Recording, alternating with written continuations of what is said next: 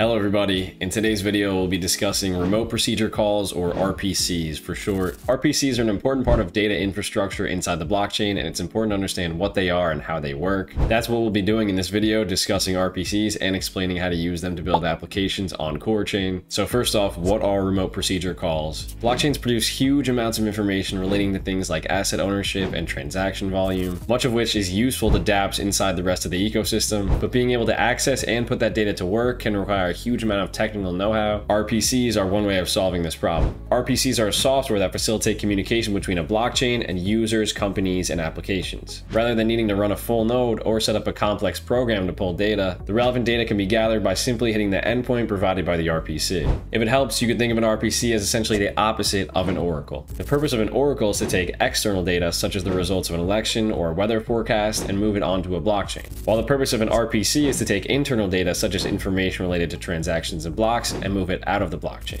So how do you use RPCs with Core Chain? Right now, Core supports 5 RPC providers: the native Core RPC, along with RPCs provided through Ankr, InfStones, Ice Cream Swap, and one RPC. Integrating with RPCs simply makes it easier to build on Core. With the Ankr RPC, for example, the technical skills required to operate on Core have dropped significantly. Core-specific RPCs make it easy for crypto wallets, command line interfaces, and dApps to set up connections to the Core blockchain. In essence, they act as a relayer, transmitting information from Core nodes to various kinds of users, so that those users can do things like transact, tabulate the balance of a wallet, find out who controls a given asset, and more. Without these tools, you would need to provision a full node and maintain it to get this information. But with an RPC, you can now skip right to the fun part of building without having to worry about complex DevOps procedures. Even better, anyone building sizable projects on Core can avail themselves of high-performance node clusters that contain all the information they need. You should have a better understanding of what RPCs are and how you could use them to build on Core Chain. If you enjoyed this video, please hit a like on it, and if you're interested in learning more about blockchain content, please subscribe. Hope you all have a good day, and I'll see you all in the next video.